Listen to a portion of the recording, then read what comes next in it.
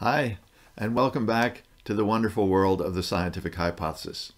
My name is Brad Alger, and in this video I want to explore a little bit more the idea that we evaluate hypotheses by subjecting them to tests that we think might make them fail rather than those that we expect them to pass. This incorporates the notion of falsification. And as you remember, this means that our scientific facts are really hypotheses that have passed the tests that we've put them to, but not been proven false. They're true as far as we know. Now, some people find this reasoning so counterintuitive that they question the whole notion and value of falsification.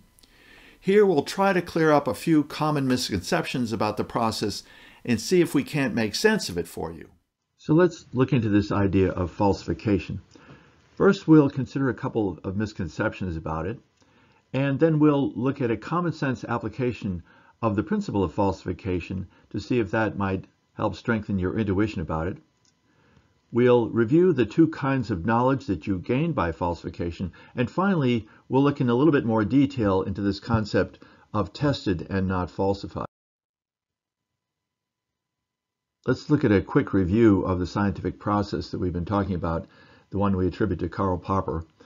First, we're going to propose a hypothesis that we think is true to explain some phenomenon or observation that we made. We'll then test the hypothesis severely to see if it might be false, and this means, of course, we'll look at the predictions that the hypothesis makes and we'll make measurements to see whether they're true or false. If the measurements don't succeed in falsifying the hypothesis, then we consider we have a hypothesis that we still think is true, and that's a true explanation for the phenomenon or observation. All scientific facts, then, are these tested and not yet falsified hypotheses. And this, of course, means that no scientific fact is 100% certainly indubitably true. They're all hypotheses in one way or another. So here are a few of the many misconceptions that you may encounter about falsification. Falsification only leaves you with rejected hypotheses. It's a good way of finding out what is untrue, not what is true. The purpose is to find incorrect hypotheses. Now, all of these sorts of ideas and others like them either represent complete misunderstandings of the principle of falsification or are deliberate attempts to make it seem nonsensical. Here's an example that might help clear up some of the confusion. Suppose we want to create a product, say the perfect tire for the family car. We develop prototype tires, things we think may work, and we then test them severely, running them over rocks and glass in horrible weather during rain and snow, and under terrible road conditions, trying to see what will make the tires fail. We reject the failures and try to build on the successes. Obviously, if we want to know if they're truly reliable, it would make no sense to test them only in perfect weather on smooth, flat, well-paved roads where we expect them to perform flawlessly. Now, it's true that, indeed, the severe testing does produce piles of ruined tires, but that is not the purpose of the testing. And piles of ruined tires are not the main product of the testing. Gaining knowledge is the purpose of the testing, and the knowledge gain is the main product. It's the same with hypotheses. We test them severely to find out whether or not they're really reliable, not to confirm our comfortable opinions that they'll do well in certain conditions.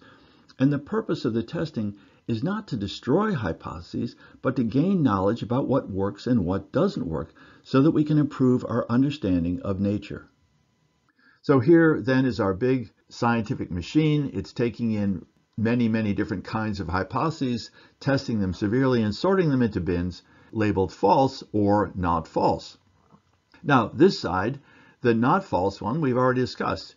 What science knows is our collection of tested and not falsified hypotheses. This is one very valuable sort of information we get out of it.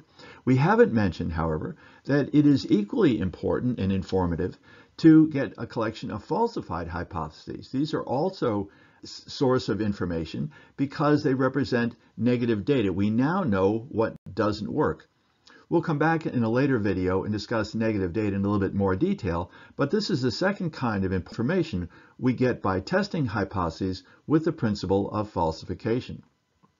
Now I'd like to spend a few minutes on this concept of tested and not falsified.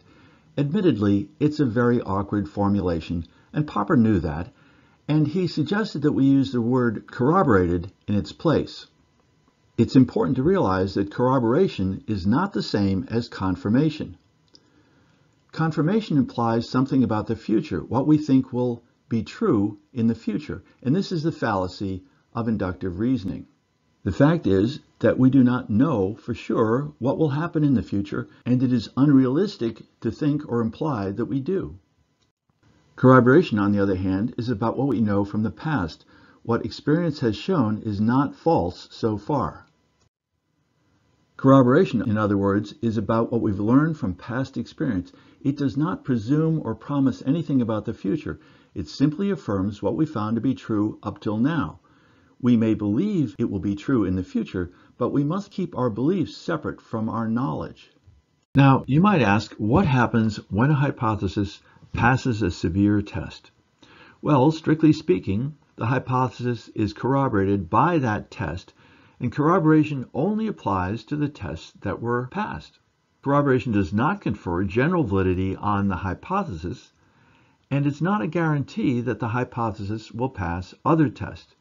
Now, these are the severe logical standards that we're obliged to live by, but they do not include or rule out the understandable psychological factors of confidence we might feel in a hypothesis that passes other tests, and so on, and we'll come back to those issues in later videos. There's one more question we can ask before leaving this issue.